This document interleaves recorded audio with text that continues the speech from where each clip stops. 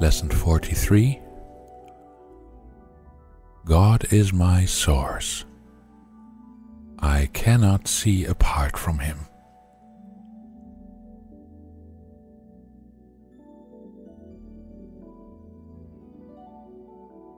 Perception is not an attribute of God. He is the realm of knowledge. Yet He has created the Holy Spirit as the mediator between perception and knowledge. Without this link with God, perception would have replaced knowledge forever in your minds.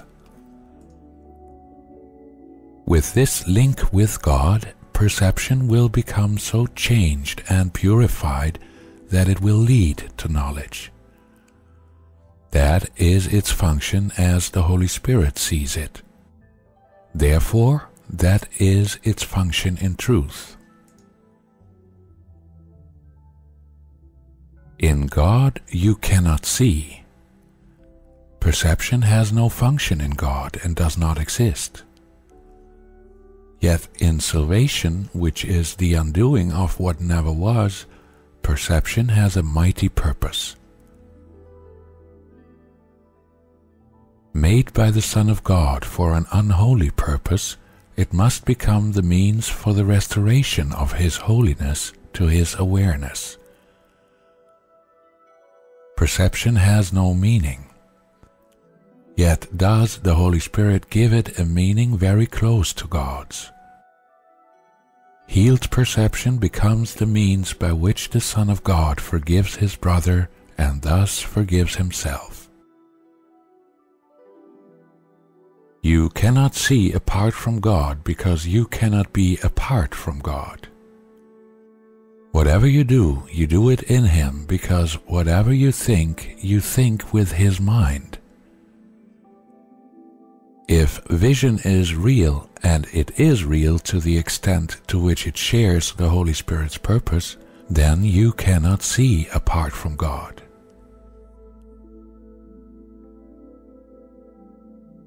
Three 5-minute practice periods are required today, one as early as possible and another as late as possible. The third may be undertaken at the most convenient and suitable time which circumstances and readiness permit. At the beginning of these practice periods, repeat the idea to yourself with eyes open.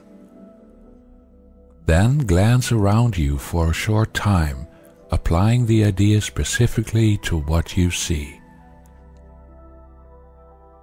4 or 5 subjects for this phase of the exercises are sufficient. You might say, for example, God is my source. I cannot see this desk apart from Him. God is my source. I cannot see that picture apart from Him. Although this part of the exercise period should be relatively short, be sure that you select the subjects for this phase indiscriminately, without self-directed inclusion or exclusion.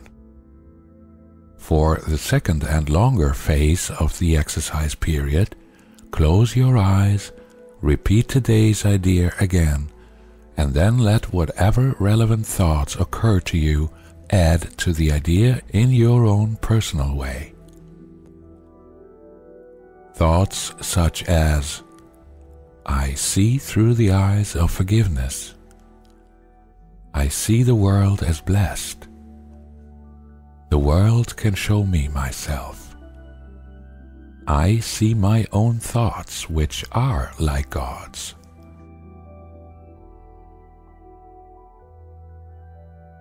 Any thought related more or less directly to today's idea is suitable.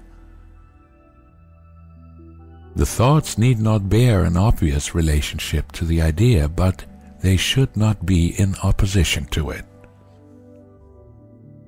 If you should find your mind wandering, if you begin to be aware of thoughts which are clearly out of accord with today's idea, or if you seem to be unable to think of anything, open your eyes, repeat the first phase, and then try the second phase again. Do not allow any protracted period to occur in which you become preoccupied with irrelevant thoughts. Return to the first phase of the exercises as often as necessary to prevent this. In applying today's idea in the shorter practice periods, the form may vary according to the circumstances and situations in which you find yourself during the day. When you are with someone else, for example, try to remember to tell him silently, "God is my source. I cannot see you apart from him."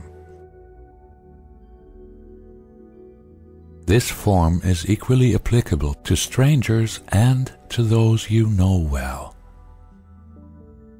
Try, in fact, not to make distinctions of this kind at all. The idea should be applied throughout the day to various situations and events which may occur, particularly to those which distress you in any way. For this kind of application, use this form. God is my source. I cannot see this apart from him. If no particular subject presents itself to your awareness, merely repeat the idea in its original form. Try today not to allow long periods of time to slip by without remembering today's idea and thus remembering your function.